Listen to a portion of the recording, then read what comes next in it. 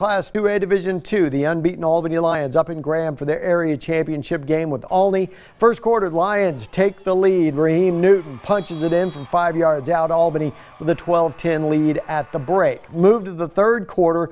Coy Lefevre from 4 yards out kicks it out to the right. Scores untouched. PAT good, 19-10 Albany.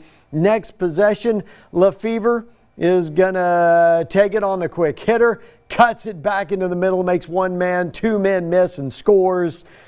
I made it 25-10. Let's check the score.